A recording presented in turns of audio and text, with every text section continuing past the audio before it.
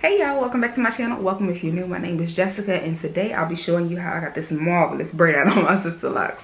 So if you want to see that, keep on watching, but first please like, comment, and subscribe and send this video to anybody that you think would be interested in it. Alright, let's get into it. Alright, so my braids have been up for about 2 days now, so it's time to take them down. The rubber bands are still on the ends. So the way that I did the pattern is really random, but I typically just split my hair in 4 sections when I wash it, and then I'll braid it. I do a cornrow on each section, and then while I'm in the shower or whatever I'm doing, I'll unbraid that one section that I'm working on, get into my scalp thoroughly, and take it that way. And so I'll re-braid it when I'm in the shower, and then out of the shower I do a different, some smaller braids.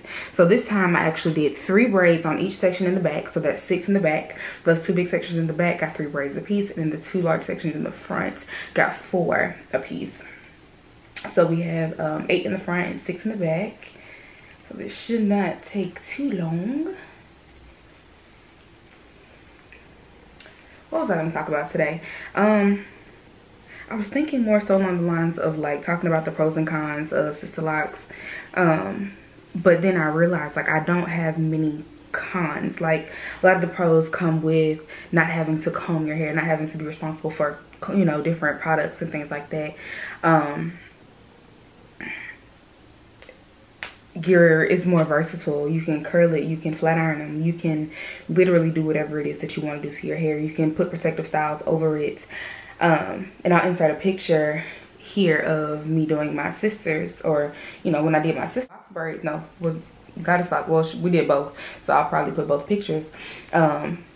We put box braids and Goddess faux locks over her Sisterlocks, and I literally see my sister in protective styles more than I see her Sisterlocks out. Like, they're so versatile and you can literally do anything. And it's also still a journey. Like, it doesn't take anything away from the locking process or the lock journey or whatnot. Let me see, what else? I mean, you just have the freedom to literally do anything. Like, you don't have to worry about, really have to worry about twist outs and braid outs and things like that, because as long as your hair is dry, as long as your hair dries, well, honey. And another tip I have too, pop rubber bands, pop them. Don't try and pull these rubber bands off when you have styles like this. I always braid and band my hair when I wash it. So when I did those 4 large sections, I braided them all the way down and then put a rubber band on the end loosely, and then took them out and put them back on while I was in the shower. And then when I re-braided it, I put rubber bands on each of the new braids because my hair was still wet. So that's something you want to make sure, just because unraveling and things like that can occur. But what was I saying? Yeah, you can literally do anything with your hair. Like, you don't have to worry about failed braid outs, failed twist outs, just unless you can't braid or twist. Like, but other than that, it's just like, as long as your hair dries from the water or the oil or whatever it is that you put into your hair when you braided it or twisted it down, you can pretty much guarantee a successful braid or twist out. And same with curls and things like that. So you can do flexi rise, you can do perm rise, you can do you can put heat to them. I wouldn't recommend it because I don't put heat to my hair, and I didn't put it to my hair. I put it to my hair one time when it was in its natural state. So this is my second set of Sisterlocks. I know I probably stated that before, but this is my second set. I got my first set when I was probably 10 or 11, and I took them down when I was 17. I cut them off when I was 17. They were like pretty much at my butt by that time. And then I got this set back February of 2018. So they're just over 2 years old now. So yeah.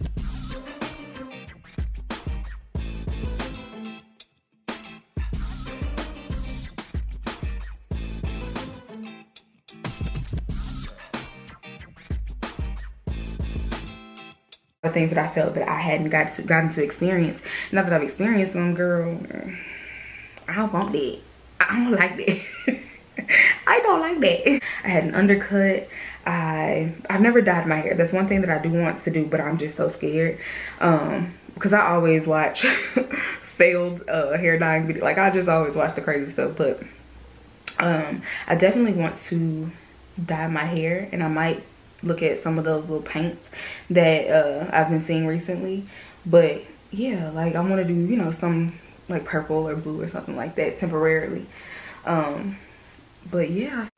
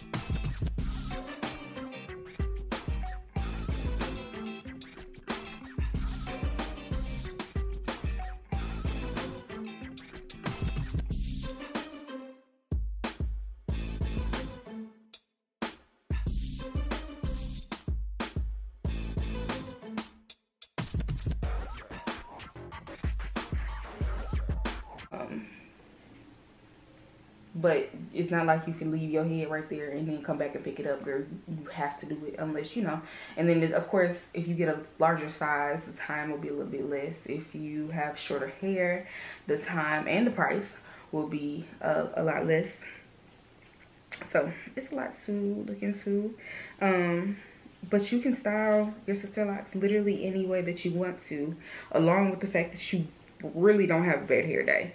Like I do not have bad hair days unless I'm just like the other day when my hair needed to be washed. If y'all were watching my vlogs, child, I kept saying I'm gonna wash my hair, and I'm procrastinating. Like I procrastinate quite a bit, and I only do it because I know that it's kind of like impossible for me to have a bad hair day, so I can procrastinate on certain things like styling or washing or something like that. So, you know, that's something else too. If you are pretty passive with your hair and you don't really like to style it, or you don't like to do anything to it really, it's a great style. And they also have I have seen this one lady, if I can remember to link her or like tag or, you know, something. She did her locks by herself. They were DIY micro locks that she did on her own. They're absolutely beautiful. They are absolutely beautiful. I still follow her journey here on YouTube. And I mean, if you have that type of patience and that type of commitment, then I say do it. I definitely say do it. I would skip that pricing and just do it myself, honestly and truly, if I had that type of patience. I tighten my own hair, but I would never install my own hair. That's just me personally. If I just don't have that type of patience. Now that I've cut my hair off once, I feel like, girl, I'll cut my hair off before I sit there and I do that. But it's definitely something to look into. Like, you can do micro twists, you can do micro braids, you can do and when I say micro braids, I mean, of course, to get into locks, braid locks, that's what it is, micro braid locks. So yeah, it's all up to you. It's child, it's literally all up to you. It's your journey. Just like traditional locks, just like instant locks, just like lock extensions. Now I do traditional locks, I do lock extensions here in Birmingham, Alabama, and I do instant locks and stuff like that, and protective styles. But I don't install sister locks, but I do retighten, like I said. So enough of that. So now that we're finished, I will be using, Ooh. Yeah, and it's unscented as well, so it doesn't bother me, and I'm real sensitive when it comes to scents and things. I'll leave this links below.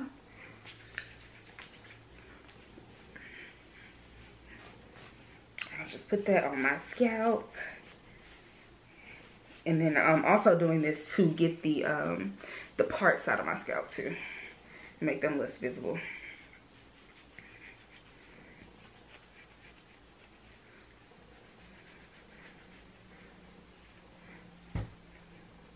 All right, and on my first weekly vlog, I showed you while I was retightening that I used this Thayer's Natural Remedy Facial Mist, the Witch Hazel and Rose Petals. I use this on my scalp because I have a very sensitive scalp and it's literally always flaking. Leave me alone. Come on, girl. Okay, anyway, I got this from Target. Well, my mama got it from Target.